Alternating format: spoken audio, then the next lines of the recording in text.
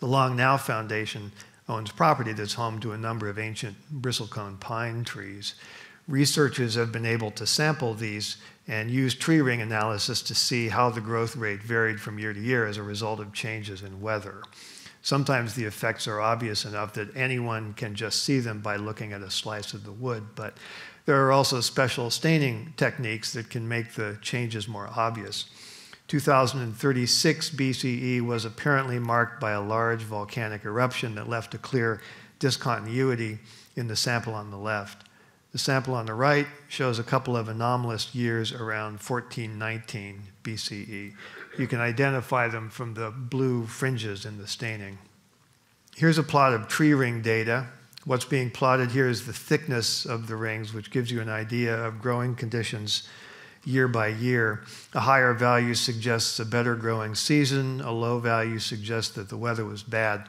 I've superimposed some vertical red lines showing the dates of some of the big eruptions mentioned in Neil Fergus's book. Some of the big drops are observable in years following some of the big eruptions, notably Lombok, Indonesia, which is the leftmost one, and the one in Peru.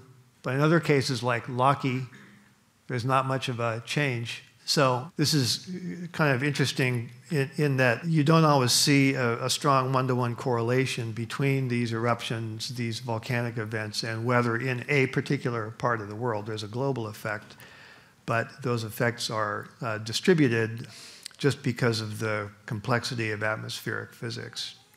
Here's a similar chart. In the lower part of the chart, you're seeing two plots, a bunch of spikes drawn in black, which are telling you the amount of volcanic aerosols in the atmosphere. So for example, there's a super high spike in the late 1200s. This group here is probably Tambora around 1816. This one here is probably Laki, and so on and so forth. So then the blue line is showing how much the temperature is thought to have deviated from average. And again, the correlations aren't always perfectly one for one. We see a big drop after Tambora down here, but there's other cases where nothing seems to happen. At the other end of the 19th century, Edvard Munch painted this famous masterpiece. The dramatic red sky in the background is open to interpretation, of course, but the painting was made not long after the eruption of Krakatoa, which depressed temperatures all over the world and created spectacular sunsets like this one for a couple of years afterwards. In the 1960s, yet another eruption in Indonesia put a plume of ejecta into the atmosphere. The Australians got a plane in the air to take samples. When it landed, they noticed a deposit on the windscreen. One of the Australian scientists licked it and reported that it was painfully acid. A more sophisticated analysis found that it was sulfates, sulfuric acid, basically. In 1991, when Mount Pinatubo erupted in the Philippines, it was possible to gather a lot more scientific data beyond the now familiar empirical sensations of depressed global temperatures and brilliant sunsets. This is all quite well understood. When sulfur dioxide is injected into the stratosphere, it combines with available water to form sulfuric acid, which drifts around in the form of a very large number of tiny droplets. When such a droplet is struck by light from the sun, some of the light will bounce back into space, so it never reaches the troposphere, which is where weather happens, and it can't warm up the planet. Some of the light will be deflected sideways. This contributes to a general brightening of the sky that explains the beautiful sunsets, as well as some of the mysterious atmospheric phenomena described by those Byzantine and Scandinavian sources, as well as Benjamin Franklin himself. And some of the light keeps going down and continues to warm the Earth as usual. This keeps happening for a couple of years, which is how long it takes for the sulfates to wash out of the atmosphere. Then everything goes back to normal. Sulfates have remarkable leverage against global temperatures. The amount of sulfates needed to cool down the Earth by 1 or 2 degrees simply isn't that large. It's easy to imagine engineered delivery systems that would duplicate what volcanoes have done many times in the past. High-altitude tanker planes, high-altitude balloons, and big guns have all been mentioned. This kind of thing goes under the name solar geoengineering. It's a perfectly well-known concept among scientists who study these things, but it doesn't get talked about much because it's controversial. Unfortunately, the CO2 level in the atmosphere keeps on rising regardless. This is a screen grab from just a few days ago showing that the current level is about 414 parts per million. That's up from 411 in the last year. The graph on the lower right just happens to begin around the time I was born. And it shows that just during my lifetime, it's gone from below 320 parts per million to almost 420. And if you look at the shape of that curve, not only is it going up, which means that the problem is getting worse, but it's got a little upward curve to it, indicating that the pace at which it's getting worse is accelerating. Prior to the Industrial Revolution, this number was in the mid-200s. Today, it's the highest it has been since a few million years ago, when the world had a completely different climate. Various governments have announced plans to cut back on carbon dioxide emissions. China, for example, is saying that by 2030, their emissions will level off. In other words, if they do that and every other country in the world does likewise, the CO2 level will, at that point, become a mere linear function of time. It'll still be going up at an impressive rate, but the rate itself won't be increasing. This plot will no longer have that slight upward curve. It'll just be a straight ramp angling upwards. By something like 2060 or 2070, it's hoped that the world economy might reach net zero carbon emissions. This doesn't solve the problem. It'll turn this curve into a flat horizontal line.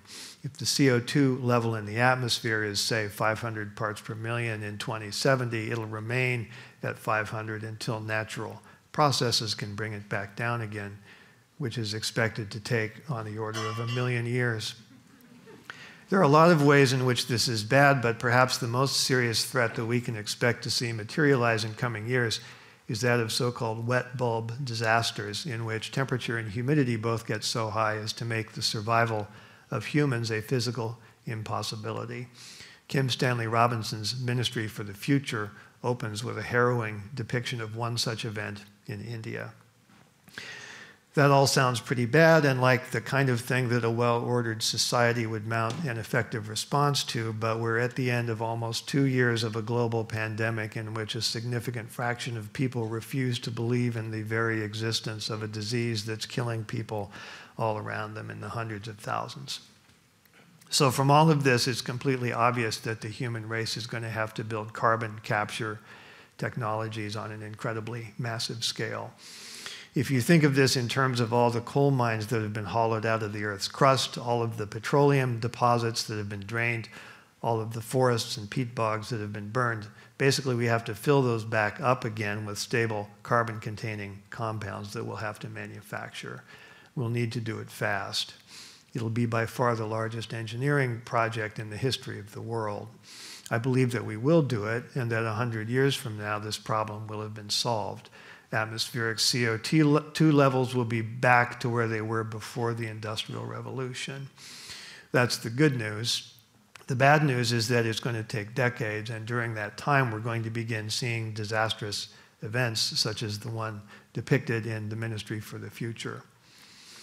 On those rare occasions when people talk about solar geoengineering at all, it's conventional to describe it as an idea that's on the extreme fringe and that deserves to be there because it seems so dangerous.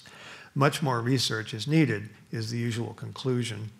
I do wonder whether it will continue to seem all that dangerous a decade or two down the road when climate disasters are leading directly to mass fatalities, particularly given the fact that nature has already performed the experiment for us on several occasions, and we know that the sulfates naturally wash out of the atmosphere in a couple of years.